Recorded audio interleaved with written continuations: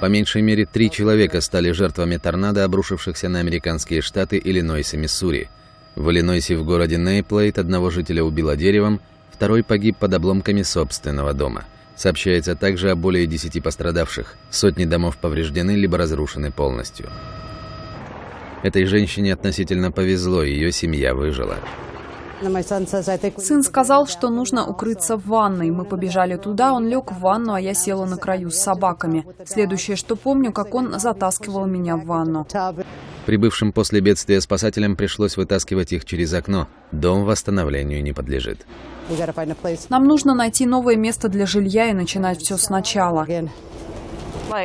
Все воспоминания, все просто уничтожено. В результате торнадо пострадали также штаты Арканзас, Айова, Кентукки, Теннесси, Огайо и Индиана.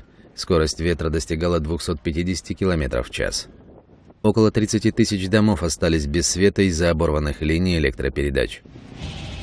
Шторм движется на восток. Белый дом пристально следит за ситуацией и призывает жителей следовать указаниям служб быстрого реагирования и не выходить из дома.